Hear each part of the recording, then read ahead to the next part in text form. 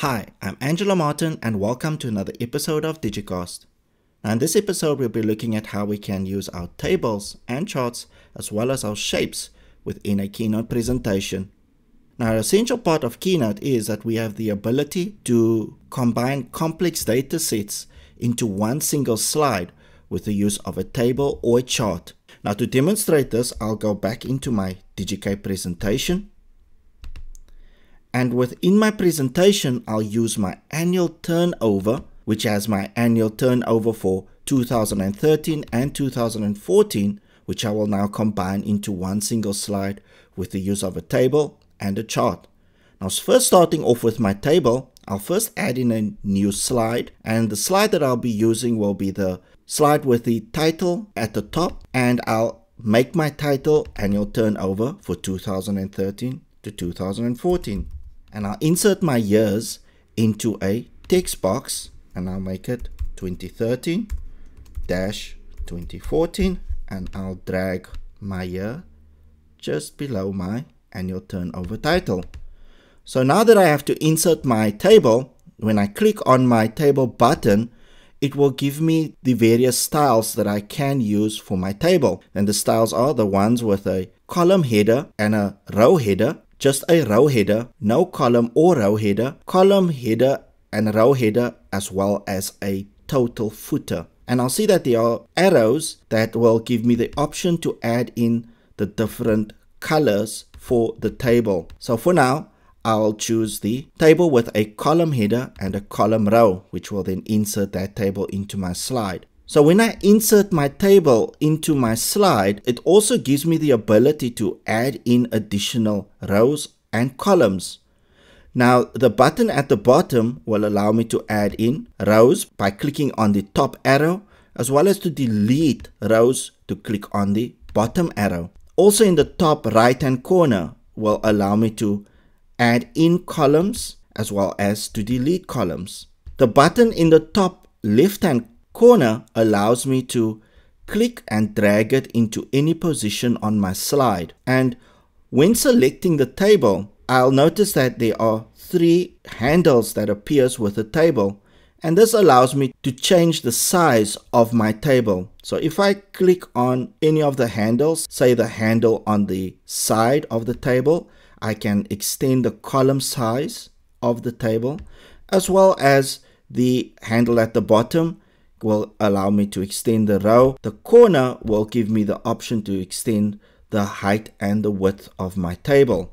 So now that we have the basic orientation of our table, we can now insert our data. Now if I look at my slide, I'll see that I've got the two different years, which is 2013 and 14, as well as my different departments. So I'll make three columns, two for my years and one for my department. I can go back to my table and change my column amount to only 3 columns. And now I can insert my column headers. And now that I have all my column headers, now I can insert my various departments. So now if I look at my two slides again, I see that there are 4 departments. So I will have 5 rows, which is 1 for my header, as well as my 4 for my different departments. So I can go ahead and insert my departments. So now that I have all my departments in place, I can now start adding in my figures. I can see that my data is not in the correct format as I want it in. So now if I want to have it in the correct format, I first select my cells. So I'll click on my first cell. I'll hold down my shift key and I'll click on the last cell, and this will select all of the cells in between. And now I can go into my cell tab button under my format inspector, and I can change my cell data format to currency. Now after putting in my currency format, I still see that it appears to be a lot of zeros in my figures. So now I can start changing my format into a more readable format. So yeah, I've got the different options. I can change my accounting style, and you'll see that the rand sign will go to the left hand side within my cell, but that is not what I want. So I'll undo the accounting style. However, I want to set it in a format which is more readable. So now I can go into my data format again, and I'll see that there's no format option for me, so I have to then set up my own, which will take me into the create custom format option. So here I can set up my own format in terms of how my data within my cells will be presented. So now first of all, this is showing me how my current data is showing. So now I'll put in a currency by dragging the R into my custom format bar, and now see that it's now added in my currency. If I do want to change the currency, I can click on the arrow on the currency box, and it gives me the different currency options. Now, also I want to do a scale, so I can click on the scale symbol, which is now currently shown as K, and I can drag it into my custom format bar. Now, after I put it in my custom format bar, I can click on the downwards arrow once again, and I can now change my scale format, which is in thousands, to millions, which is now presented with a M. So now it shows me my custom format will be shown as millions instead of all of the zeros. So if I click on OK, I'll see that the format is now more readable and showing me that all of my figures is now all into the million range. I can see that my format is now in place. And now the only thing that is different from my table is the color of my table. So if I want to set up a color for the table, I can click on the table to select it first. And now under my cell tab button, once again in my format inspector, I can now change the color by clicking on the color box, which will then show me the color swatches, and I can now click on any of the color swatches to change it to a different color. However, if the color that you want to insert into your table is not within the swatches, you can always select the color wheel, and you can then take the crosshair within the color wheel and drag it to any position within the color. For now, I will just undo it to go back to my standard color. In my case, I want to change the color of my column header as well as my row header. So first of all, I click on the letter above my column to select my entire column, and I will now change the color to the color of my company. The easiest way to do this is if I now go into my color grabber, and then I'll move my color grabber to my footer of my slide, which contains the color of my company. I could also do it under my company logo, either or. So I will move it to the darker side of my footer, which will then change it to that color. Now the same I want to do with my row header. I'll click on the number next to my row header, and I will now do the same. Click on my color grabber, but more to the lighter side of my footer, and that will now insert that color into my row header. So now that I've selected my color, I have format that I want as well as the color for my table.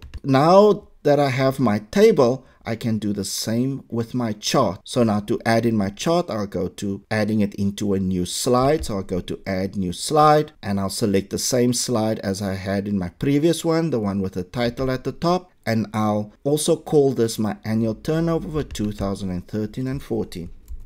So now that I've got my titles all in order, I can now add in my chart by clicking on my chart button, which once again bring me the different options for my chart, and I can select a 2D, 3D or an interactive version for my chart. So first start off with a conventional 2D option, and I'll select the 2D bar chart, and I can now insert my data for my bar chart by clicking on the edit chart data. Now after clicking on the edit chart data, it will bring about a new window with a table in it which represents the data of the chart. So I'll first put in my headers, which is my years as well as my departments. Now that I've got my columns as well as my header rows in place, I can now start adding in my data. So now that I've put in my data, I can see that my data is now reflecting on my chart. So now if I want to make further adjustments onto my chart, I can click on my chart, and I'll see that on my Format Inspector under my Chart tab button, I can change the chart style, I can change the font of the chart, I can also change the chart type. Now if I want to change it, say, into a 3D column chart, it will then change it into a 3D column chart, which allows me to change my position of my chart to give it a more 3D effect. Also, I would notice that my chart style is a bit different from the 2D one. So if I click on my wooden style, which will then change my charts into wooden blocks. Besides the 3D chart style, I can also change it into an interactive chart, which gives me the ability to change the chart in real time on the slide while presenting.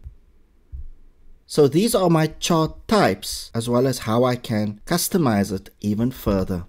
So now that I've got my annual turnover onto a table and a chart, I can see that the standard slides on my turnover I don't require anymore. So I can select both by holding down the Command key, and I can then delete those two. Now when it comes to shapes is quite handy if you want to put some emphasis on a certain object within your slide, or even if you want to point out what is going to happen next. So just to demonstrate it quickly, I'll click on my Shapes button, and within my Shapes button, as I can see, it gives me the different shapes that I can insert. Also, the arrows will make it possible to select a different color for my shape. So for now, I'll just start off with adding in a blue square, which will then add it into my slide. And say I want to now emphasize on the fact that this figure for 2014 is my highest out of all the departments. So I can put that square just above my table. I can double click to start editing it, and I'll just type in highest turnover. Shape a little bit more bigger, and I'll add in an arrow as well to indicate which one that I'm looking at. So if I click on shapes again, I can go to my style that looks more like a crayon drawing, and I can reposition that arrow by clicking at the handle, dragging it downwards, and just putting it below my square. And I'll just make it shorter by clicking on the handle and just drag it upwards. And now I've got my shape pointing down, but now I can see the color isn't in line with the color of my slide. So what I'll do is I'll click on, first of all, my square shape, go into my style, and within my style I can now click on any of the styles above, or I can just change the color fill. So I'll click on the color fill, select the swatches if I want to. But if I want to use the color wheel, I can also do it by clicking on the color wheel, and there's my color grabber once again, and I can then select any of the colors, nice and green, maybe just make it a bit darker. There we go. And now I've got a better color for my shape. The same I can do for my arrow as well. So I'll click on my arrow, and after clicking on my arrow, I can then click again onto the swatches.